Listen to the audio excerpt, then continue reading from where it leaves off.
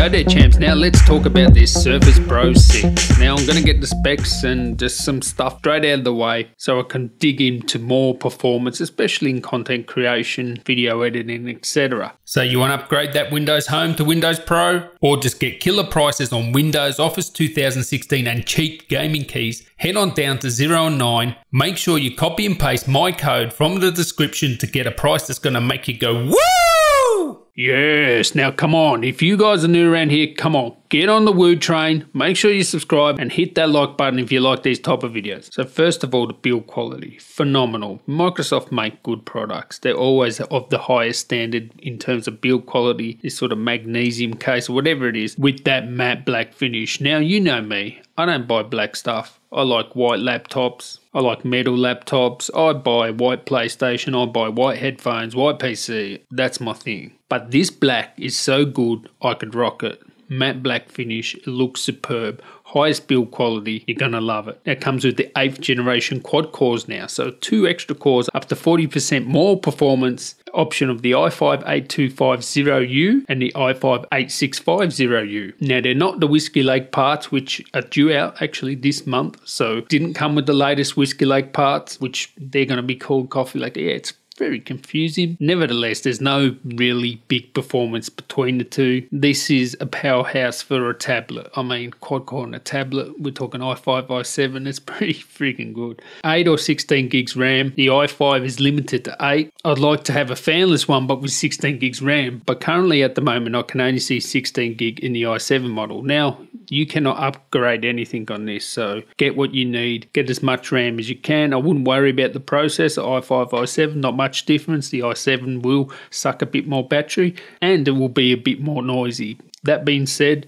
the thermals are controlled on the i7 very well and the fan is not that loud. But if you want totally silent, get the i5. But my biggest suggestion is get 16 gig. So you're probably going to have to get the i7 and put up with that fan, even though it is very quiet.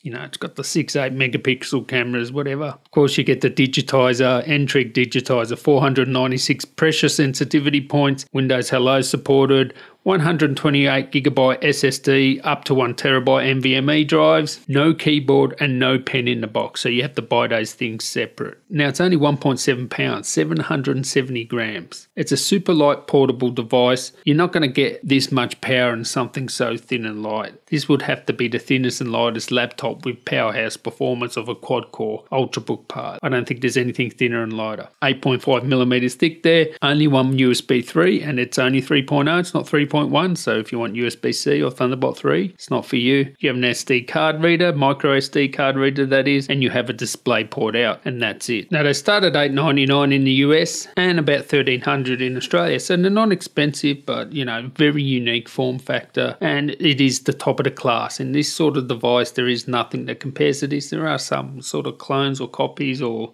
imitations of this, they're not as good as this. Sound front firing speakers, yeah, they're pretty good. You get a great content consumption experience. So it's great for watching movies and stuff like that. Of course, it's great for note taking, using it as a tablet. Get the keyboard, you get to use it with a trackpad and keyboard, which the type covers are actually really good. The display is a 3x2 IPS panel, 400 nits of brightness. I'll give it 400 nits, it was 390 something. Just over 90% sRGB and just over 70% Adobe RGB. So the color gamut isn't wide, but looking at the display, it looks friggin' phenomenal. I tell you now, it looks really good, nice contrast, nice color, and it's very color accurate. So it doesn't have the wide color gamut, but having said that, you know, over 90% sRGB, it's certainly good enough, but it is bang on color accurate. Like I cannot tell the difference between the calibrated screen and the non-calibrated. So color accuracy is bang on, and of course it is great for taking notes. Touch sensitivity is awesome. It is a really great display. Now it has a 45 watt hour battery. Of course it is sealed in. You cannot upgrade anything, as I said. Bit of winner chicken dinner here with mine, because I nearly got 47 watt hours of battery. With video rundown tests, I could get 9 hours and 40 minutes. It was very consistent actually, and that was at suggested brightness. Put the brightness up to maximum minus an hour and 40 minutes. So it was only like an hour and 40 minutes less with full brightness. So that's very surprising. Great battery life. You're going to get over 7 hours just normal productivity,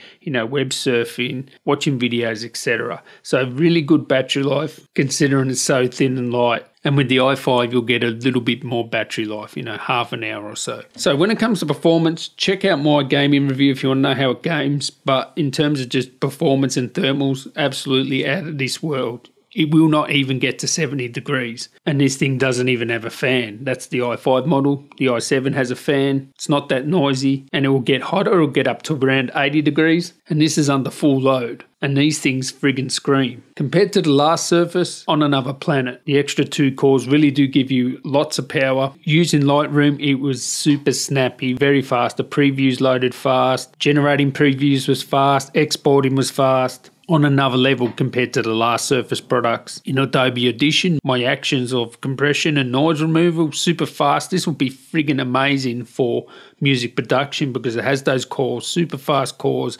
nice single-threaded performance. You have the multi-core performance as well. And if you have the i5, it's silent. So great music production machine. Now, when it comes to video editing, it's another story. This can edit video, no problems, even 4K content. I could play back 4K content at half, no problems. With color correction, I have to do it at quarter. I could play through high-resolution photos. You will be able to edit 4K content. Full HD, no problem. The problem is when you hit render, this doesn't have a graphics card. So, my sample project where I'm used to, with XPS 15s, 15-inch laptops with powerful graphics cards and MacBook Pros and Aeros and Razors, they do it in, 8 to 10 minutes. The Surface Book 2, the 13-inch with the graphics card, does it in around 25 minutes. This thing here is like 50 minutes. I even tried Adobe Rush, which does render in the background. It uses a bit of the tricks that Final Cut use, and still the exports are like 40 minutes. So you can't get around that. The exports are going to be slow because it doesn't have a dedicated graphics card. If you want a video edit, I suggest you get Power Director because that thing is the fastest video editor in terms of rendering. It'll render faster than anything, Final Cut, anything. But no, you can edit 4K content, no problem. It's just the export times are slow. And if you're after a tablet but you need fast export times, you're going to have to use the Surface Book 2 because that can be used as a tablet as well. Remember, if you get the performance base there with the graphics card in it, you'll get the fast render times and you'll get the tablet form factor too when you need it. So overall, my conclusion is when it comes to this sort of tablet type of device, this is the best. I mean, they're going to make a big song and dance in a few days' time, a week's time, Apple's event when they have the new iPads, and they're going to have,